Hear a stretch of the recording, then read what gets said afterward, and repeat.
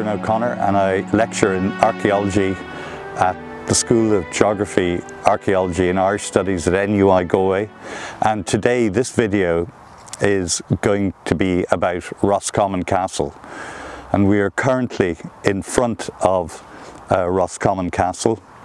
Roscommon Castle is, we could say, was in its time one of the finest, if not the finest, of castles built by the Anglo-Normans in 13th century Ireland.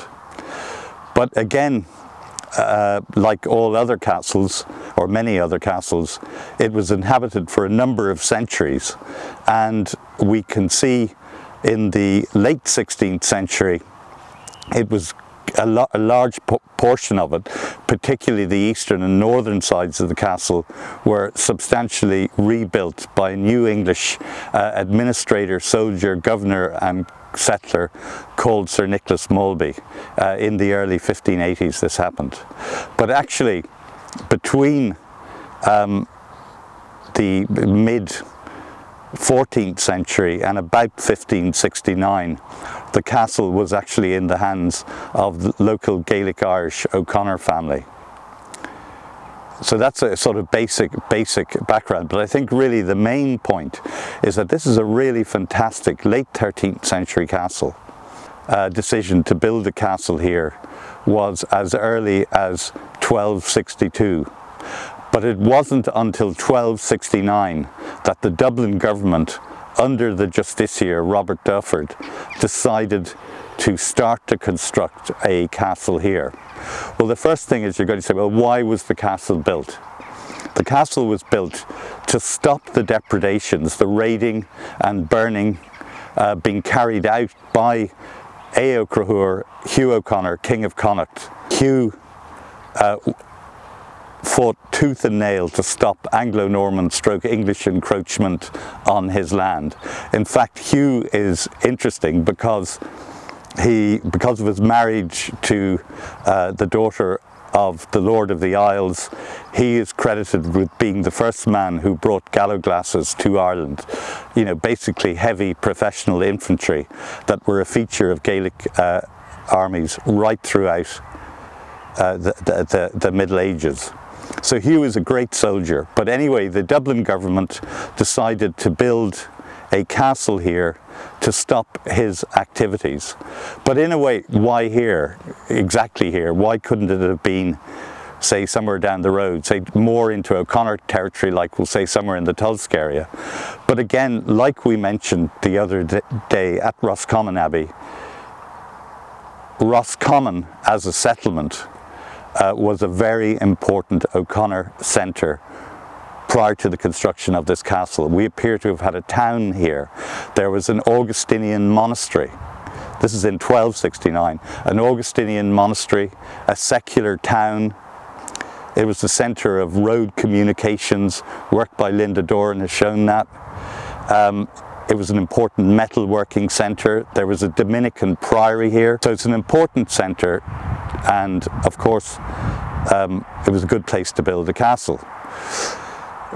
But why here, this particular spot within Roscommon? For example, where the Catholic Church is today is the highest point. And here we think, well, why is the castle sited here on the northern edge of Roscommon? Well, the first thing we have to remember is that up to about 1800 or so, there was a lake to our west and to our north, to the west and north of the castle. And during research carried out by Margaret Murphy at NUI Galway about 20 years ago, she uncovered the remains of a map which showed the lake, which is now a turlough, only appears in winter, the waters of the lake being used as a sort of defensive feature in the defences of the castle. And so what we have here, when we look at the map, we realise that the waters of the lake defended the castle on its northern, western and southwestern side, and furthermore there was a ditch around the castle, which we'll talk about later, on its eastern and southern sides, which was wet. In other words, the waters of the lake were diverted to fill that ditch. So actually, while the castle is located in low-lying ground, it's actually in a relatively defensive position. But it's a little bit more than that too, because there are strong hints in the surviving documentation that there was an O'Conor residence at Roscommon prior to 1269. In other words, probably in the 11th, 12th, 13th century. And at times, the O'Conor, King of Connacht, would have lived here. Now, when we actually look at the archaeological evidence around the town, and we look at hints within the documents, we've come to the conclusion that that O'Conor residence was a crannog that lay about 200 metres out into the lake to the west of where we are now. So in other words, not only were the Anglo-Normans using a naturally fortified position, they were also replacing an earlier O'Conor residence, which just lay offshore. Okay, so that's important. That's something to remember too, because when we start to look at Anglo-Norman castles, very grand, very fine looking places, etc., etc., we often find that actually what they've done is taken over pre-existing Gaelic Irish habitation sites and then built the castle over them. So there's a longer history to the site than just the Anglo-Normans, and that's something that you find time and time again. Symbolically, the ideal castle in medieval chivalric society, if you like, was to be seen and observed and to be close to water. We see this again all over Western Europe at this time. The famous Beaumaris Castle and Caerphilly Castle in Wales, which both more or less date to the same period as this castle, are sited in sort of similar low-lying locations beside water. We've just mentioned Beaumaris Castle, and this is the other thing to remember about Roscommon Castle. The Lord of Roscommon Castle was the King of England in his position as Lord of Ireland. That is why the justiciar, the King's representative in Ireland, was involved in the building of the castle in the years after 1269. So Roscommon Castle, like the famous World Heritage Sites in North Wales, Harlech, Carnarvon, Beaumaris and Conway, is actually the ultimate lord of the castle. Like those castles was Edward I, in his position as Lord of Ireland. So this is a royal castle then. So while most other Anglo-Norman castles in late 12th, 13th century Ireland had, major Anglo-Norman barons as their lord, this castle, like Dublin Castle, like Limerick Castle, and like Athlone Castle, the lord of the castle was the King of England as Lord of Ireland, a royal castle. And that's kind of important too, because that means we have relatively good documentary evidence for when it was constructed. Hugh O'Conor, Hugh O'Conor, King of Connacht, would not have been particularly happy that there was this encroachment into, if you like, his territory. And as the castle was being built, he attacked it and burned the castle on 3, if not 4 different occasions in the early 1270s.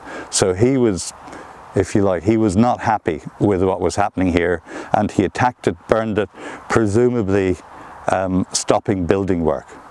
But Hugh dies in 1274, and we note from the documentary sources that in 1277, 1278, there's a huge amount of building work carried out at the castle. So I think really what we can say is that although the castle was started in 1269, very little happened here until the late 1270s. And really what we have the castle here really dates to the late 1270s, and huge amounts of money were spent on it. A type of castle known as a keepless castle. That's the first thing. And if we look behind us, we can see the remains of a twin-towered gatehouse. I might add, we'll talk about this later, but the windows are inserts of late 16th century date. This keepless castle had a large D-shaped gatehouse that extended back into the ward of the castle, very much a late 13th century form. And in that keep gatehouse, if you like, or that gatehouse, we would have had residential accommodation for the constable of the castle, the constable being the man who was charged with its defence by the Dublin government, usually an Anglo-Norman knight from further east, maybe one of the Dillons or people like that. Would also probably have had maybe a public room like a hall within the gatehouse. Also garderobes, that's something to remember here. Garderobes are lavatories, and actually what we will note is that both in the twin-towered gatehouse behind me and the corner towers, you can see the northeast and the southeast towers behind me to the left and right, the chambers at certainly 2 levels of these towers had, the rooms in other words, had garderobes. So we're talking about ensuite accommodation, if you like. So the keepless castle, what we call the inner ward, had a tower as well, a 3-storey tower at its northeastern side, southeastern side and southwestern side. As I said, the chambers were lit, possessed these garderobes, little lavatories, a fireplace we would think, and were lit by large plunging arrow loops, which we'll see in a minute. Very fine accommodation, both in the twin-towered gatehouse and in the corner towers. There's a number of blocked up arrow loops and arrow loops that we can still see. And we would suggest to you that the crenellations, the notched battlements, if you like, surmounting these towers, and also the curtain wall of the castle, were replete with arrow loops. So not only do we have a very fine, impressive castle visually, located beside the lake, but also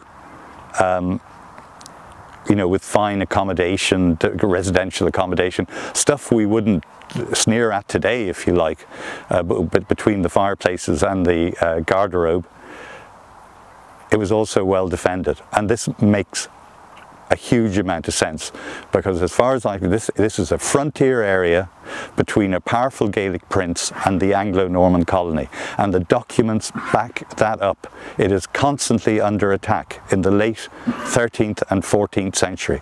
Yes, this is a visual expression of power. Yes, this is a very impressive building. Yes, there is top-rate residential accommodation here, but I would really emphasize that this in the late 13th century was a very well defended building, replete with angle towers, portcullises in the entranceway passages, drawbridges, etc. One of the things we noticed here when we were working here is that the ditch that I mentioned, which you can just about see on the eastern and southern sides. For example, if we look over there, we can see a crack in the wall. This appears to be where the original 13th century ditch was located. And then over here, you can see a dip in the ground surface. This is the remains of the line of the 13th century original ditch. But it was filled in by Sir Nicholas Mulby in the late 16th century. But the ditch is there, it's filled in, and we can see evidence for it in the ground surface. It's actually easier to see around the southern side. And on the northern side, the ditch is still there, because Mulby in the late 16th century turned that into the northern side of the ditch into a garden feature.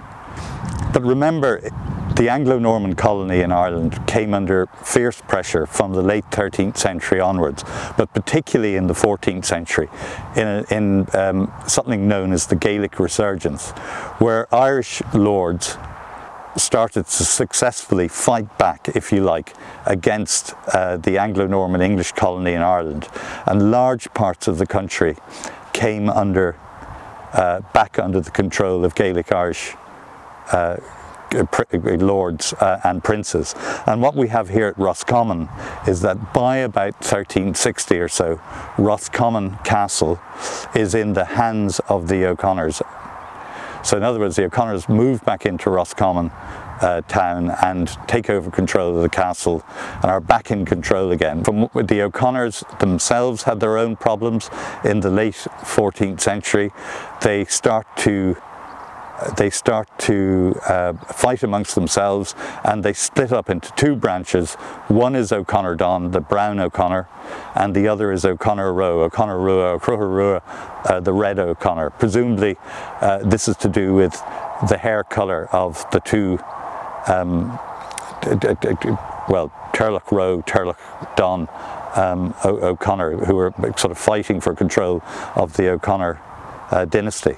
But it appears that the O'Conor Don dynasty were here for most of the late 14th and 15th and early to mid 16th century. Around the year 1360, the O'Conors take control of Roscommon Castle, and they hold it throughout particularly the O'Conor Don branch, throughout the late 14th, 15th and early to mid 16th century.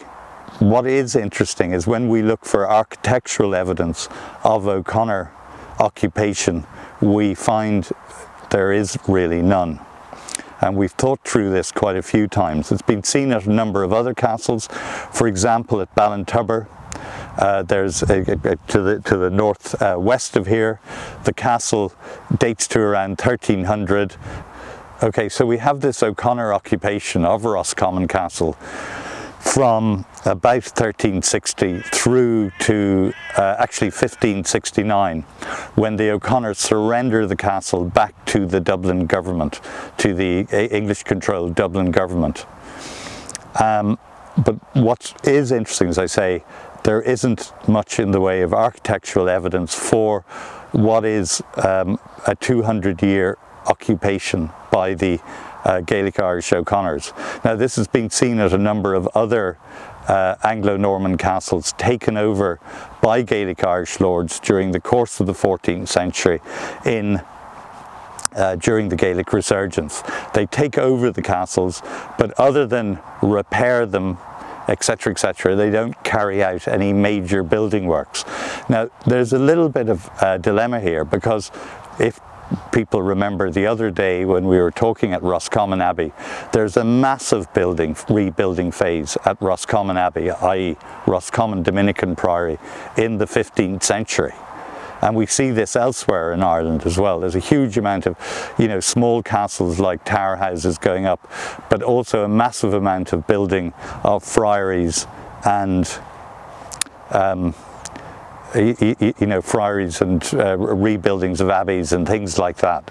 Okay, so it would seem to me that the wealth and know-how to carry out major building works are there in Gaelic Ireland, that's for sure, because we see it elsewhere.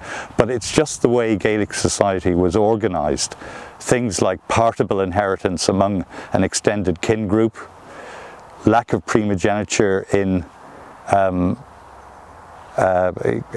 terms of passing on lordships. In other words, it could be your nephew or your cousin, your second cousin even, who takes over from you as lord of a territory, within the extended kin group, things like that. And also the Gaelic methods of carrying out warfare using the landscape rather than fixed fortifications. We've come up with a number of reasons why Gaelic lords mightn't want to carry out huge renovations and things like that to castles.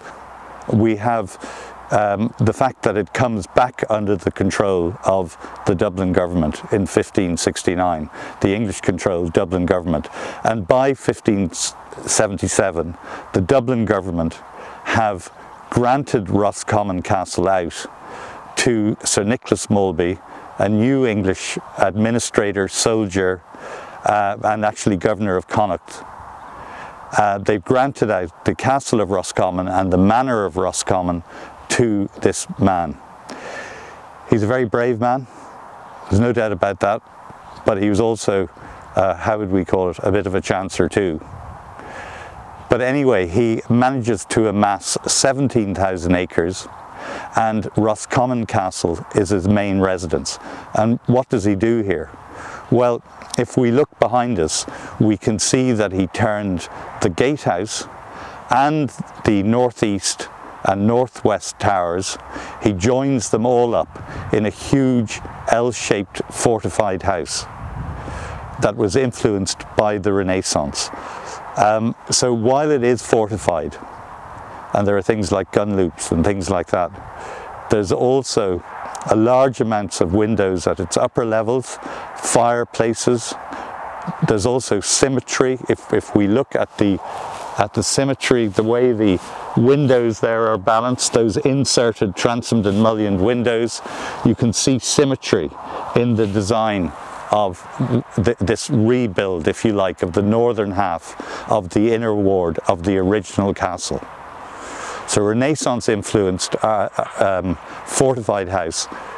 Malby changes, renovates, rebuilds, whatever you want to call it, turning the northern half of the inner ward into this massive 3 to 4 story fortified house, a fitting residence for a man who has been granted 17,000 acres. It actually, with Portumna Castle, it is one of the largest fortified houses, Renaissance influenced fortified houses built in Ireland. But he does more than just build the house. He turns the main entrance of the house, faces it towards the south. There's a tree-lined drive, we know from early maps, approaching the castle from the town. There may even have been a tree-lined avenue approaching the whole complex from the east. He turns the east side of the castle. He fills in that ditch that we talked about on its eastern and southern sides, the earlier ditch. He leaves the northern line of the ditch, that 13th century ditch, open, full of water. He creates this wall running out eastwards and turning right and then running northwards, and turns it into a garden. We presume a Renaissance influenced garden. Symmetry, you know, symmetry in the garden, civilization, Englishness, things like this. But the thing is, it is Ireland and there are problems. And we note at the southeastern side where the entrance from this field into the Malloy's house, there was originally a circular flanking tower with gun loops, and there's historical evidence that another circular flanking tower, we can see just about the foundations of the southeastern tower today. There does seem to have been a northeastern tower as well, nearer the lake. So not only does he create a garden to the east and indeed north of the old inner ward of the 13th century castle, in the late 16th century does this, he has to fortify that garden as well. And the wall itself, particularly if you look behind there, just if you look behind, you have a wall that is about 5 meters in height, I would suggest, originally, with these circular flanking towers as well. It was quite a formidable wall, as I say, with towers that had gun loops. And in a way, Malby's right to keep the defences of the castle going, because during the 9 Years' War, the castle is attacked by Red Hugh O'Donnell in 1596 and again in 1599. I think in the 1596 siege, quite a number of the garrison, the New English garrison, die. And what's interesting again about that is that 15 of them are sort of, are killed or died of wounds, but the substantial rest die of disease, which often happens in medieval sieges. People don't actually die, or post-medieval sieges, people don't really die necessarily of gunshot wounds or killed outright. They actually often die of disease. And there's quite a lot of information on that siege by the Northern, O'Donnell's and the Northern Alliance during the 9 Years' War. We also hear of, massive damage to the castle during this time. So that's interesting. After the 9 Years' War, I think Malby's, I think it's probably his daughter-in-law actually, or perhaps his widow, I'm not quite sure, it's uncertain, applies for compensation. But during the 1640s, the castle is attacked again during the wars of the 1640s, and it's surrendered by, I think, Colonel Charles O'Conor in 1652 to the Cromwellian general, I think to a Cromwellian general on terms. And then at the beginning of the Williamite Wars, Patrick Sarsfield orders its demolition, the castle's demolition. And this seems to have been done because all the antiquarian drawings of the 18th century show it to be in a ruin, much like it is today. So it would seem to me that the castle had an active life until the later 17th century, when it was slighted, demolished, to prevent it becoming to prevent it being used by the enemy, if you like, during the Williamite War. Our angled towers have what we would call, they have evidence for a particular type of arrow loop known as a plunging loop, and there is a plunging loop. We're now looking at the southeastern tower of the inner ward. A plunging loop is an arrow loop that you can not only fire out of, which is normal for an arrow loop, but actually they're so long and that you can fire downwards, that you can actually fire directly outwards, but you can actually put an arrow or a bolt at the base of the wall. And it's also interesting, when you go into the embrasures of those arrow loops, they have little recesses, like little cupboards on either side, and I wonder if that wasn't to give elbow room to the archers, but particularly the crossbowmen who would have been stationed, if you like, during an attack in these positions. And we look at this feature here, this squinch arch. This is the chute, C-H-U-T-E, of a garderobe. In other words, the issue from the lavatories above, the garderobe above, would have issued out here. So that window there, while it's well, it tells us two things. That window is where the actual garderobe would have been, but it shows you that even in the late 16th century, they were still using the late 13th century lavatories. Okay, so very fine accommodation within that twin-towered gatehouse. The other thing that you can see here is we can just about see some of the original render of the castle, and that's something to remember too. Remember, castles, the walls would have been the walls of the rooms would have been plastered internally, probably tapestries, even wall paintings. Very fine wooden furniture, things like that. The interiors would have been plastered and whitewashed, as I say, maybe wall paintings and tapestries hanging on the wall. But the external walls would have been rendered as well to make them waterproof. This idea of sort of open stonework did not occur. Okay, so you can just about make out the original render.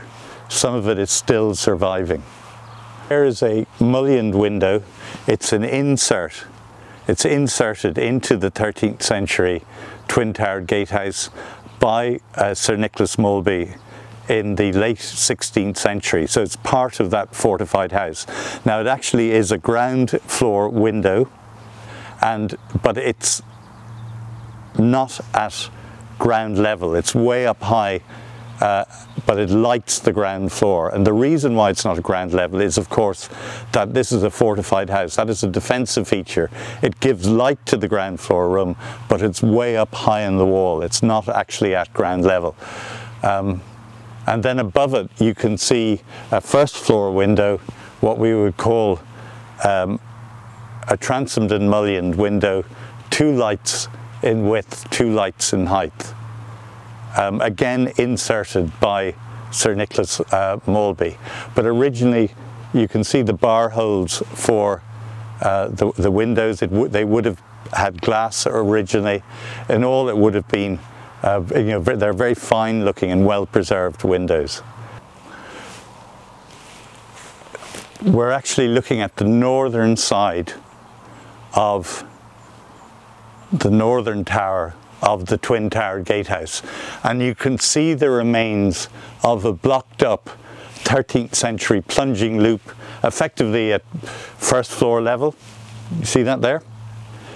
You can see the inserted windows of late 16th century date, the transomed and mullioned windows, again showing symmetry. And then down below you can see the remains of a cross loop that we can see from the diagonal tooling on the dress stone that it was originally 13th century in date. Now, from what we can see, it's partly blocked up, but they've also played around with the cross loops a little bit, widened them, presumably to turn them into gun loops. And we see that in other places as well, where earlier loops, if they're not blocked up, they're sometimes widened, so it makes it easier for people to fire handguns out of something like that. Okay, but we can see chronological depth very clearly. Arrow loops blocked up, partly blocked up, of late 13th century date. We can see the render very clearly here as well that would have covered the castle, the outer walls of the castle, and we can see inserted windows of late 16th century date. The other thing that's really interesting too, if we look at the middle window in particular, which would be a first floor window, we can see that there seems to be sandstone, dressed sandstone jambs to that window, but actually it isn't, because when we get up there and look at it, it's actually plaster work pretending to be expensive imported sandstone blocks. So it's not quite as grand as it looks. So you can see these pretend sandstone blocks on the left-hand side of that window. We see this in other surrounds around these late 16th century windows. So it's basically Malby pretending that he's imported sandstone blocks, possibly from Western England somewhere, and that he had the money to do this. But actually, it's just pretend plaster work. Here is a fireplace inserted into the twin-towered gatehouse, dating, this insertion again is done by Malby into the 13th century gate tower in the late 16th century. Now, again, the insertion of fireplaces into these older buildings is a feature of Malby's work. Again, Renaissance influenced this emphasis on light, more windows, and also on comfort, i.e. more heat, means that loads of fireplaces were inserted into this fortified house, created out of the twin-towered gatehouse, the northeast tower and the northwest tower, this L-shaped gatehouse. But what's interesting about this fireplace is that it tells us something, and that is, we can see that the surviving dressed stone is punch dressed. In my opinion, a late type of punch dressing. Punch dressing is very much associated with the 15th, 16th century in Ireland. And it seems to me that this is an indication that Malby, although he's part of the New English Elizabethan administration, is actually using local Irish workmen in his building and rebuilding, if you like, his building of his massive fortified house. So that's kind of interesting.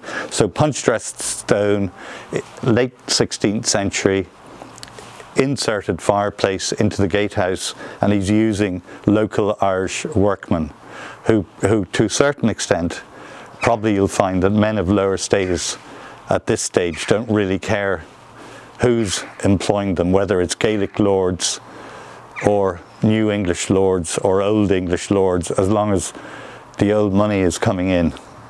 I think that as long as they're paid, they're quite happy to work for anybody. So we're going into the northwest tower of the inner ward, and that is late 13th century in date, like all the other towers, but you can see that Malby in the late 16th century inserts these transomed and mullioned large windows and also fireplaces, all Renaissance influenced. Okay, you see the inserted fireplaces, and up above there as well. You know, light and heat, comfort. I'm now descending into what remains, at least to the naked eye, above ground, what remains of the late 13th century castle ditch. That ditch that was built on the outer edge of the castle in the late 16th century. Sorry, say again, in the late 13th century. In the late 16th century, Malby fills in the ditch on its eastern and southern sides, but he keeps this stretch of the ditch open and turns it into a pond for as a sort of garden feature. And ponds were a feature of these Renaissance influenced gardens that we see in the late 16th and 17th century in Ireland and in Britain and other places. So I'm now going down into the ditch. I now fall into the ditch. Here we are. This is the ditch. You can see the green.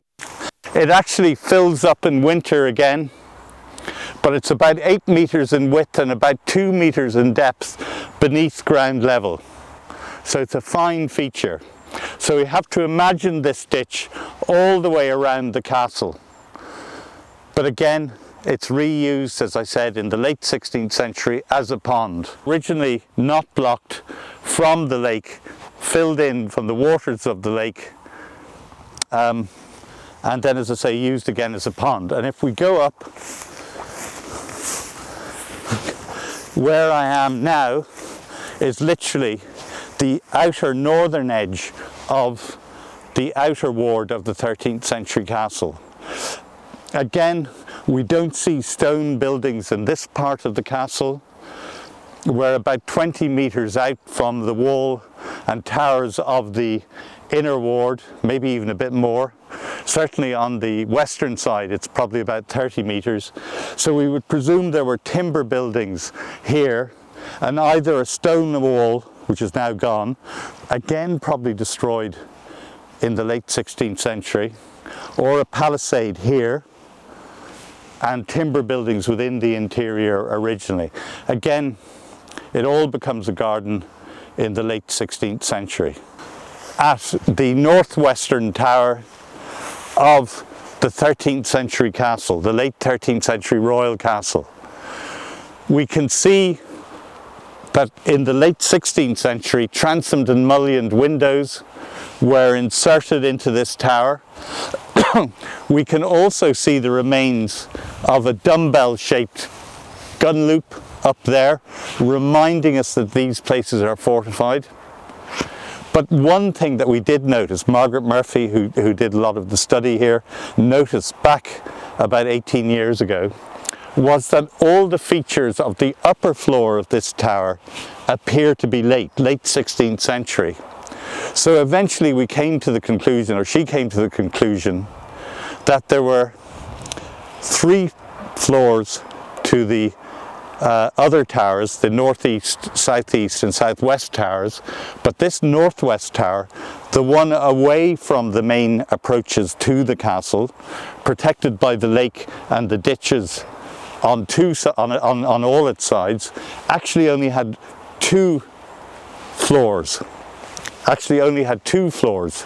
And that the 3rd floor was actually built in the late 16th century by Molby.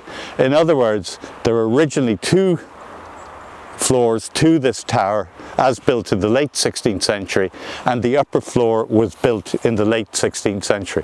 You can see blocked up arrow loops every 3 meters or so with holes underneath them. What we seem to be looking at is actually the crenellations, the battlements of the 13th century tower, and it shows us that the notched battlements, the merlons as we call them, had arrow loops within them, and there may also have been evidence for a timber hoard there as well, or alternatively those holes that you can see just there were drain holes to drain away water. But probably the main thing that comes out of a really in-depth analysis of this tower is that the battlements of the towers originally had merlons and crenellations that were replete with arrow loops as well. And we worked it out that each tower had somewhere between 12 and 14 arrow loops between the plunging loops at 1st and 2nd floor level in the other 3 towers, and then also the arrow loops at battlement level. And we also know too from evidence in other little parts of the castle that the curtain walls, that the crenellations of the curtain wall of the inner ward at least, had also arrow loops in their merlons.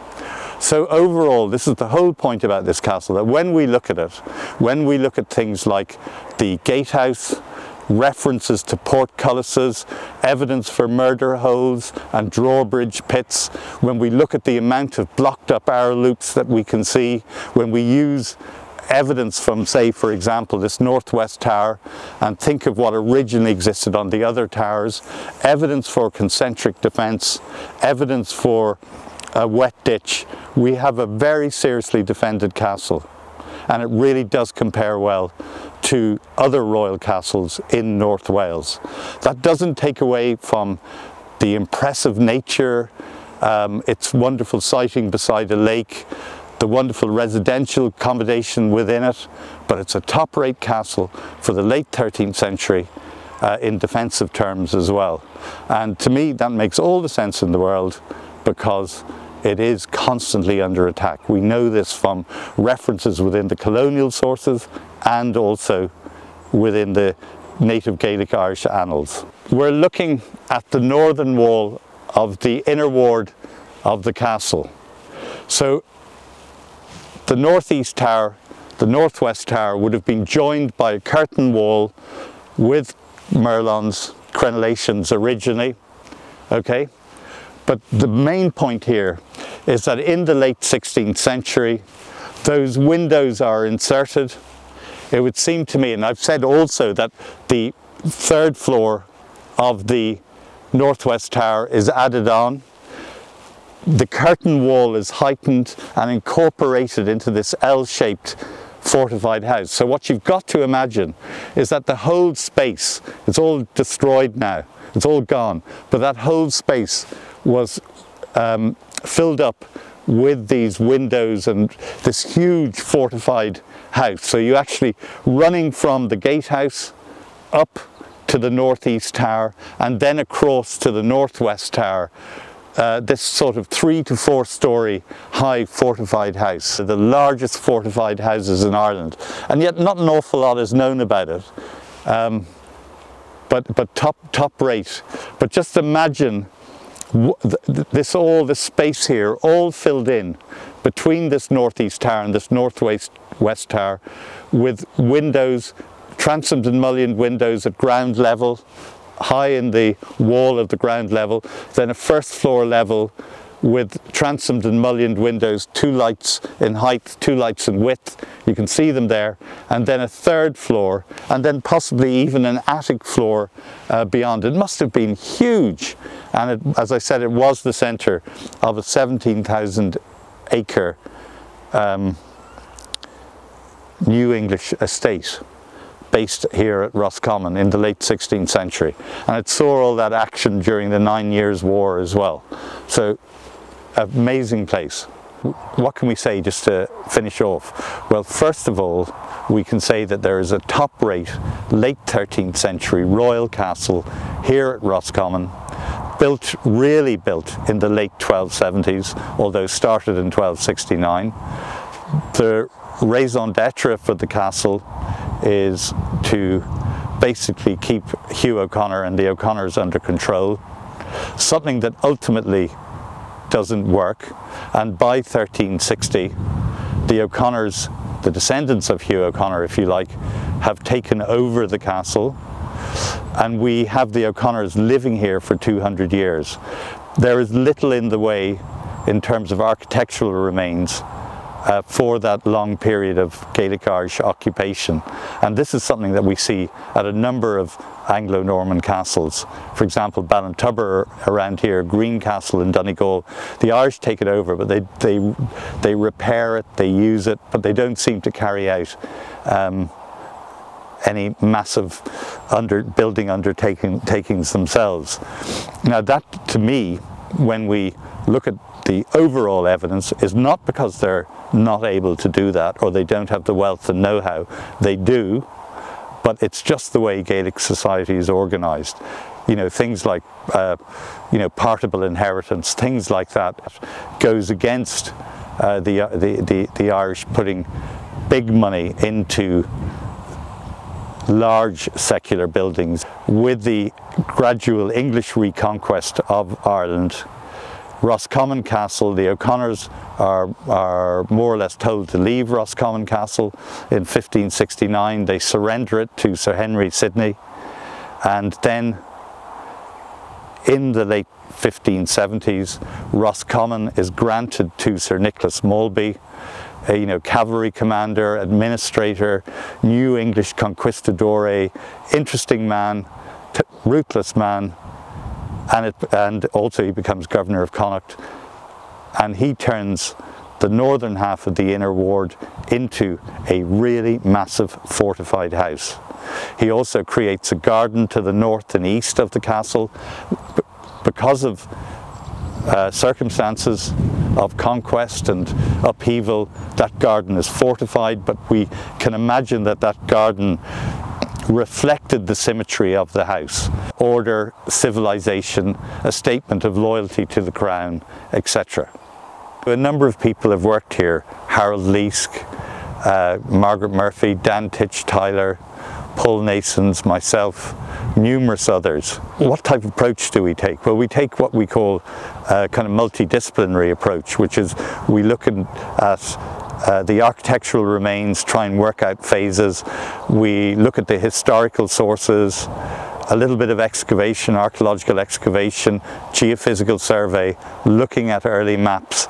You know, this is what we call a kind of interdisciplinary, multidisciplinary approach, and by doing that we come up with an idea how the castle functioned and how it developed over time. I hope we've shown you that over the last hour or so.